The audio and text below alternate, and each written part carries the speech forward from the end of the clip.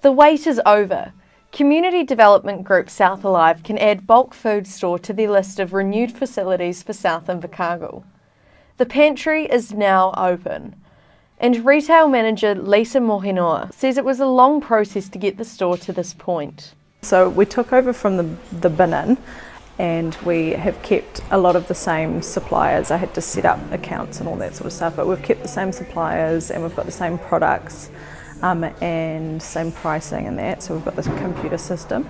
Everything from design, we had the architects design it, and then the construction phase finished, I think it was around Good Friday. So yeah, from that point on the building was ready to go, and then I had 3 weeks to set the store up.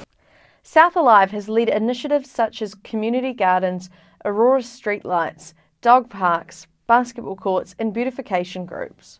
The Pantry was added to the list of projects under the $1.2 million Community Hub Plan. Mohinoa says the profits from the Pantry will go to South Alive to finance further projects. The idea came from South Alive wanting to be self-sufficient and self-sustainable, so they don't have to fundraise and go to different places to get their funding. They can get it for themselves. The Pantry will have a commercial kitchen for kohakai, a cafe, community kitchen for cooking demonstrations, as well as the bulk food shop.